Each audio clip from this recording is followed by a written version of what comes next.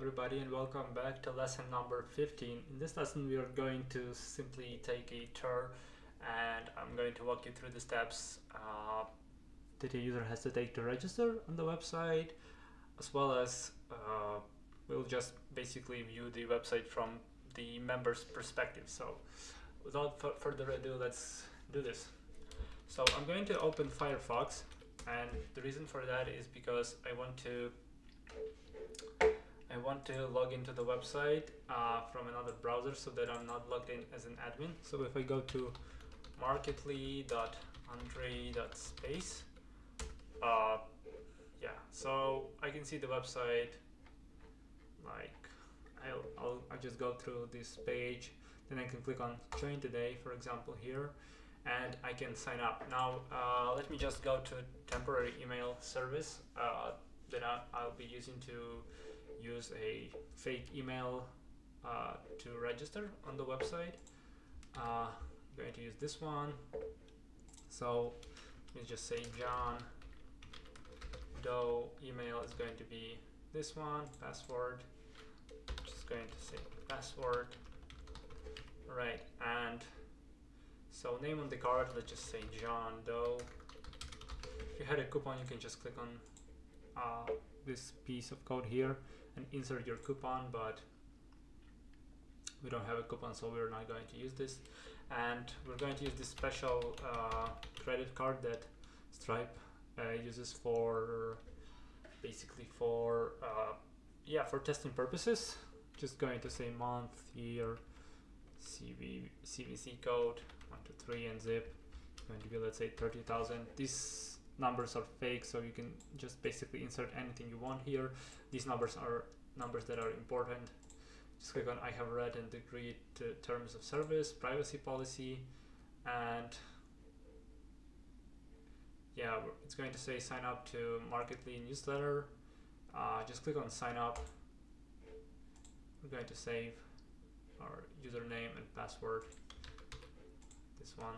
So give it a second, it's going to do its thing. Thank you, welcome to our website. If you want to visit your account, click here. So I can just go to the account page. As you can see, they have this home kind of tab, subscriptions, which shows them their subscriptions. They can cancel or update a subscription. Well, basically we don't have any other subscriptions, so they won't be able to update to anything. Payments, it shows them their former payments. Maybe we can make this box a little bit bigger, but yeah, let's just leave it as it is for now.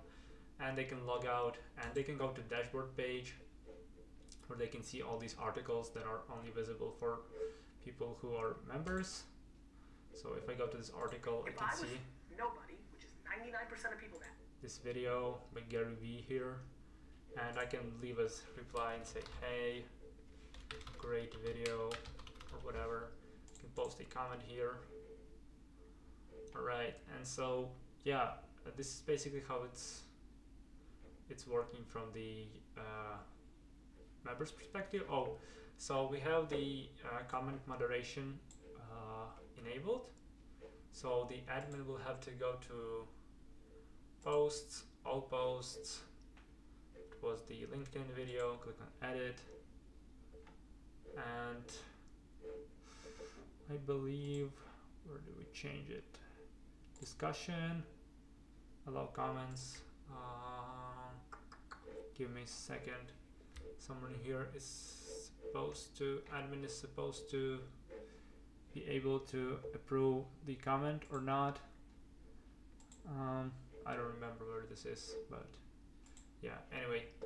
Oh, here it says comments, one comment. You can approve it, so if I click on approve, I believe we can, what we can do is go to settings, discussion,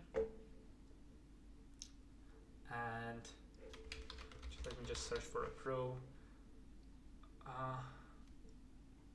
So right now, if I am logged in as a new user and I posted this comment, and the admin has not approved any of my comments before, he's going to have to approve my first comment, but the other comments won't require approval. So you can just leave this setting here if you want, or you can just uncheck it. I'm going to leave it here. just save changes. Right, and so if I go to my MailChimp, let me just refresh it. As you can see, it says 3 contacts here because we connected our MemberPress to MailChimp. So here is our email address, it's added here.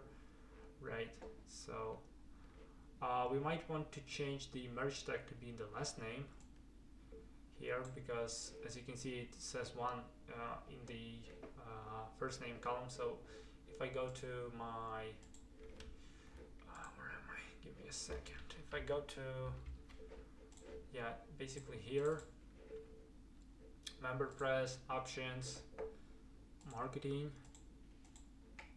and you can change the merge tag to be last name or any other field that we have.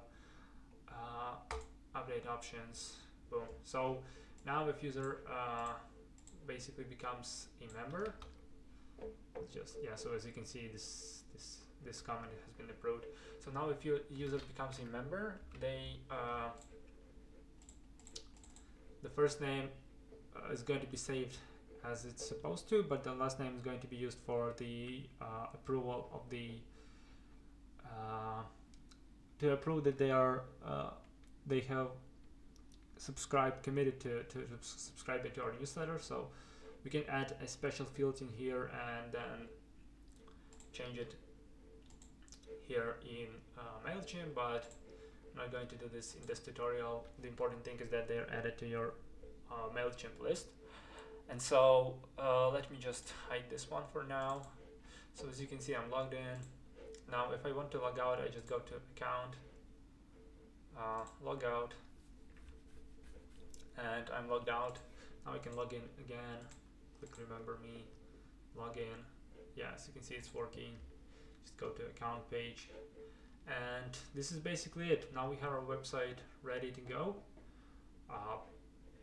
The only thing that we need to do before we launch it, I believe, is, well, obviously you want to have enough content on the website so that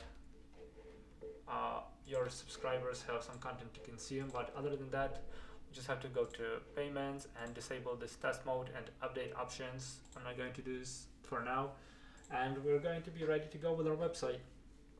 So thanks everyone for being a part of this video series. I enjoyed doing them. I hope you had great value from them and you learned something new. Let me know what you think about them, and yeah, comment below if you have other questions. I'll try to respond. And if you have requests for other video tutorials, let me know. I may do them in the future. Thank you. Bye.